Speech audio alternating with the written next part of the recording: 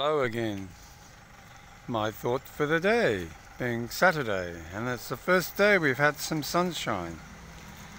As you can see, there's a bit of debris left on the road next door, but I've been sweeping up the front in front of ours to make sure it looks clean. And my thought for the day is obviously, sadly, a number of people, quite a lot, lost their lives in a dreadful ferry capsize here in the Philippines yesterday. And my thoughts go out to the families that have lost so much. But also, when we have these typhoons, we're very fortunate in San Fernando region to not have the problem of major damage. There is flooding sometimes in San Fernando, but over the time that I've been here, some 8 years, they've upgraded the sewage system, or should I say the stormwater area around the city, so it's able to carry a lot more water out to sea. And therefore the streets don't get quite so flooded as they used to. But the thing to remember out here is that everybody, not just me, not just you if you come here, we have inconveniences caused by the weather. It's part of living in a developing country where internet is maybe not as good as what we would expect back home, but that's not to say that back home is necessarily great either. In some cases they have problems too. But the thing is that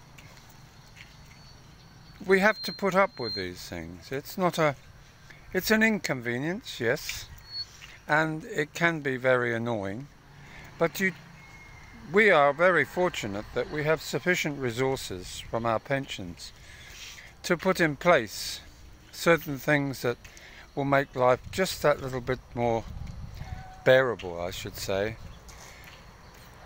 giving a thought to those that don't have the money to do it. When I first came here, it was a case of run to the kitchen drawer, grab a candle, light it with a lighter, and have a torch. That's how we got through when there was a brownout. We tended to talk then, as we do tend to talk when you have nothing else to occupy your mind.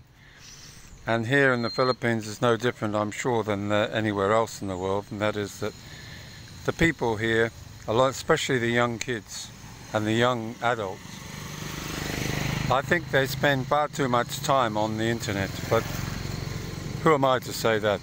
That's their way of communicating. It's funny, when they want to talk to me, they send me a message and they're sitting in a seat 3 feet away from you. Instead of asking you, they send a message. Now, that can seem rather ridiculous, sometimes amusing, and sometimes really annoying. You think, why can't they just simply ask me?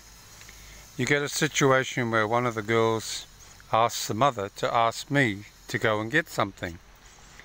Now, what's wrong with opening your mouth and actually addressing it to me instead of asking the mother to ask me? It's like, I don't want to talk to him. I want to speak to Mum, and Mum can ask him. So you have to train them to realise that nothing gets done unless we start doing some normal things here. And back to what I'm talking about, when there is a brownout, life can be very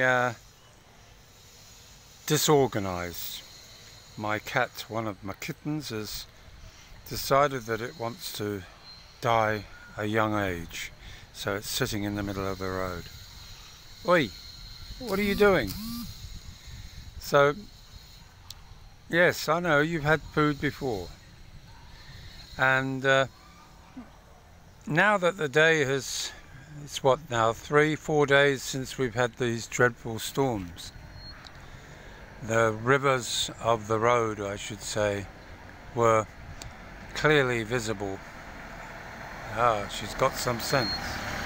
She got out of the way of the car. Yes, so the water has subsided. I've been able to lift up my bent over trees, tie them back up to the wall so they can strengthen up again, and we'll put more soil around them to strengthen the trunk in the ground. But all these things are nice. The sun comes out, you can get out there in the garden and start tidying things up a bit more.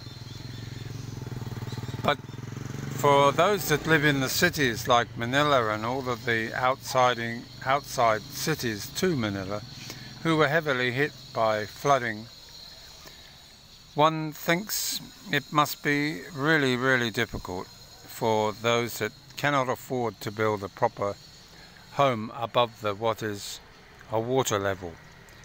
So they struggle.